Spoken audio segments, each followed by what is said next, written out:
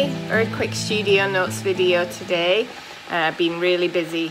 This morning I was a guest on somebody else's podcast, and then I had visitors here looking at paintings who can't make it for Open Studios. Just turn my kettle off because it's making a racket.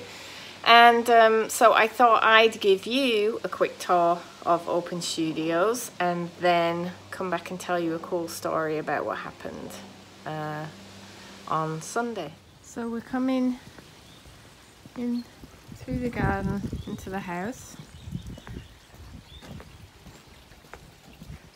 and I have paintings in the hallway, in the living room, and in the kitchen for everybody to see. This is one of my newest ones, named after a song most of you will know. So I had a lovely painting on there which sold, and I'm not too happy with that one there, so I need to do some rearranging this evening before tomorrow. Have a buyer potentially for that one with another painting, but he's gone to think about it, so I don't know. But in here, so I have paper, pieces on paper for sale. I have little text around, which I always like doing to explain what people are seeing. I have a diptych up here, and this one which is very recently finished in here, and then on the fireplace I just have a small one and some more of the text which I actually had from my exhibition in Skipton. And then here we usually have lighting up there to brighten it when people are here. One of these sold, so I put something in there in the gap. And then into the kitchen, where I just have a few things and ignore the mess. This is Goredale Scar. I have a small one on here, but this one isn't varnished, so I've just finished it, and because I sold some pieces I wanted to add what I could in here to top up. I have a email sign up list, that's always a good idea. I didn't remember to ask very many people to sign that.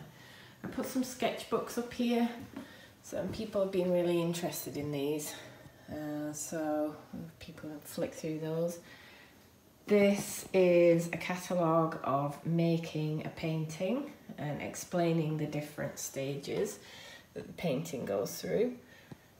And this is the painting in question, which is 1 metre by 1 metre and just got finished in time for Open Studios. That one got a lot of attention this last weekend. No buyers as yet, but I'm hopeful this weekend.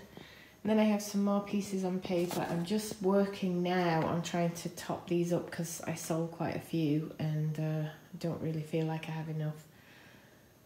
People like to have something less expensive when they're not intending to buy. I had quite a few people say, oh, I'll never buy anything, but I'm going to take one of these. So I know some people don't like to do that, but I like doing that. And so that's it. That's your quick whistle-stop tour of my Open Studio. In the house at least.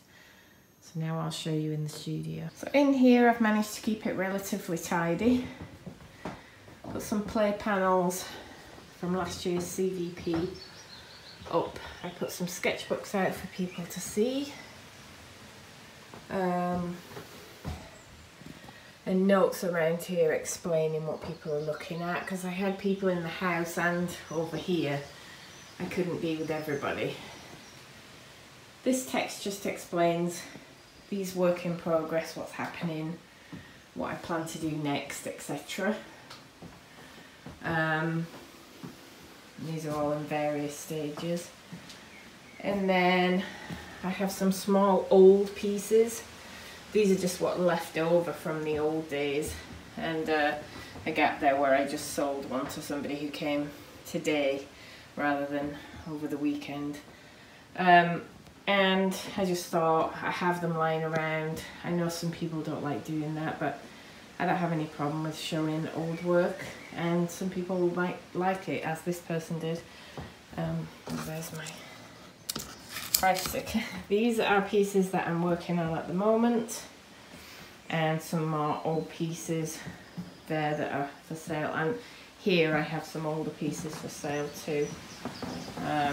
Just things that were left over from prior lives. And I put a little poster on there to explain it. And that's it.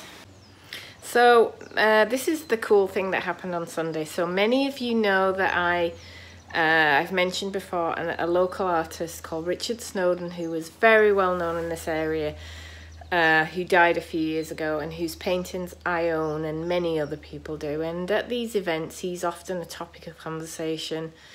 Lots of his fans remember when he was in open studios. His studio was always the busiest, always the most full of life and fun.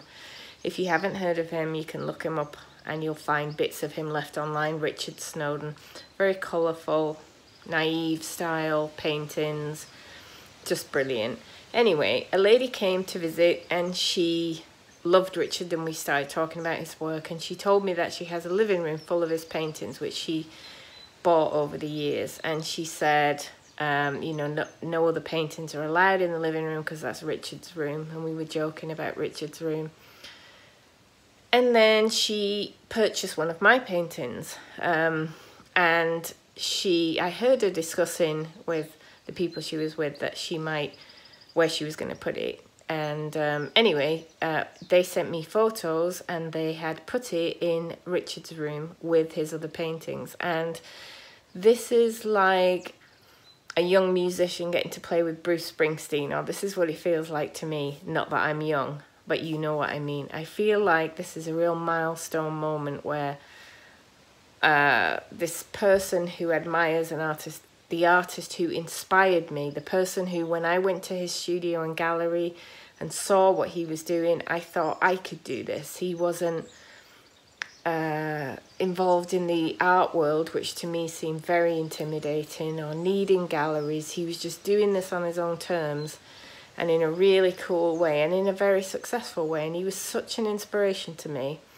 So for my painting to be hanging with his paintings is just super cool. And I don't tell you this to boast, though. I don't think.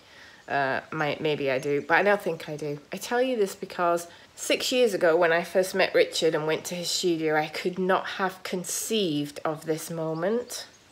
And I don't think we ever can conceive of the things our art brings us.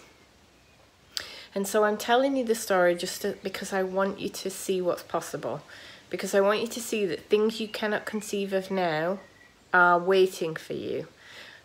All you have to do is put the work in to make your art, and these things are possible. And I hope there's lots more of these great moments to come for me, and I hope there's lots more of them to come for you. So that's why I wanted to tell you that story. Anyway, I am now going to go. I've got a couple of hours left of painting before I need to give it up, go pick up my dog from daycare, spend some time with him, and get ready for tomorrow's opening, when I hope we'll be as busy as we were last weekend. And I will probably be as tired as I was last weekend. I hope you all have a fantastic weekend and a really creative week next week, and I will see you around. Bye.